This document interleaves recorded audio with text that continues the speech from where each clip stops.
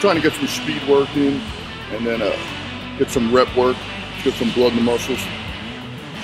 So those last 2 sets were like partials. Is that something you normally do? Yeah, I like to keep the tension on my chest and just keep a constant flow in the rep, not really put wear and tear on the elbows.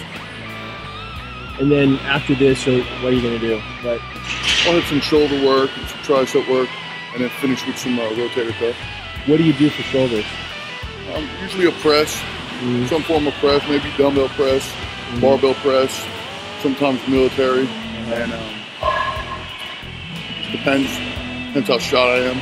Yeah. I mean, standing military is the best, but if I don't feel it that day. Yeah, that kind of takes a lot out of you. Yeah.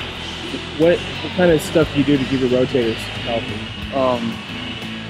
Just inside and external rotations, some Cuban rotations, just normal rotator movements.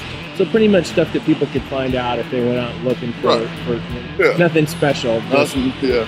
Pretty much pretty basic stuff. Yeah. All right, awesome, thanks. So,